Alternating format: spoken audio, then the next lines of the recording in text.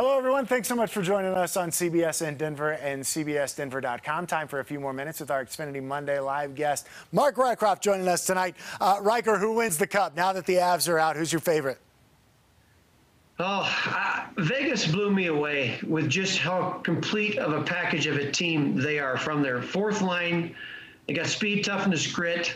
I mean, yeah, they have their weaknesses too, but I don't know. How about this? Even though Vegas beat the Avalanche and we want to hate them, can you imagine a Stanley Cup parade down the Vegas Strip? I don't know. I don't think there'd be anything else like it. So I'm on the Vegas bandwagon. You can't hate me. I'm going Vegas for this. I want to see a Stanley Cup parade in Vegas. That's it. Can we go, Mark? Can we go cover that? Can we make that work with our bosses?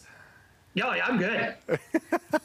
I'm no problem. I love that. Love that. I would pay to go to the Strip and be a part of that parade. It would be sensational. It would be incredible. Incredible, especially after the year that we've had and obviously the hard hit that Vegas took, and now everything's coming back to life. That would be nuts.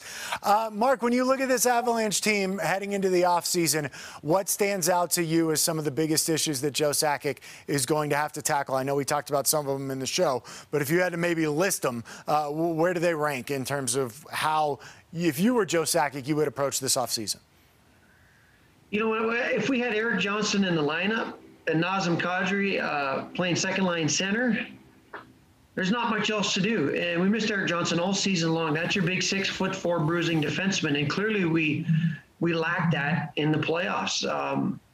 Sam Girard and Cale Makar and Devon Toews did great, but could have used just one more piece on the back end there. What can you do? Everybody wants a healthy Erik Johnson. There's not too much. You know, you got to re-sign your captain. We don't know what's going to happen with Grubauer. Can you bring Brandon Saad back? Those are three you got to bring back. That's a part of the core of this team. And Saad was so good, and look how good he was in the playoffs. So sign your key guys and add a few more peripheral key pieces just to maybe make your team just a little bigger and a little bit heavier. But you don't need to do too much. There's not a lot broken here. Mark, as a former player turned broadcaster, what did you make of Nathan MacKinnon after that Game 6 loss?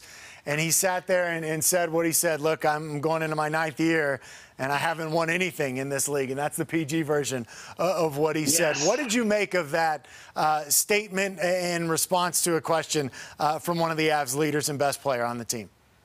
There's nothing better than when a guy is miserable after a loss and miserable when he doesn't win at all. That's what you want, because if you don't care, you don't want that guy in your team. If you're just there trying to get through a good regular season and put up some good numbers and get to the summer and then a big loss and you're up there calm and cool, I don't want that. I want somebody to be pissed off. I mean, the vulgarity, I didn't even mind it one bit.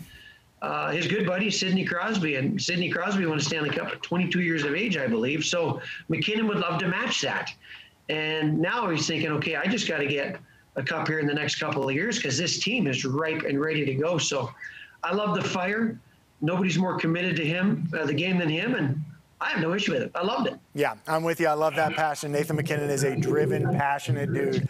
And I have a feeling, and I'm hopeful that here in a couple of years, he won't be able to say that anymore because he will have won hockey's ultimate prize, and that is, of course, the Stanley Cup. Yeah, you and me both. Mark, this was fun, man. I always appreciate you joining us. We'll talk to you again soon. All right, I'm putting the suit away for the season. It's done. That's it. Last one of the year. Keep the hair, ditch the suit. I love it. That's it. Mark, thanks, man. All right, Mike, thanks, man. Hey, that's going to do it for us. Thanks so much for logging on to CBS in Denver and CBSDenver.com.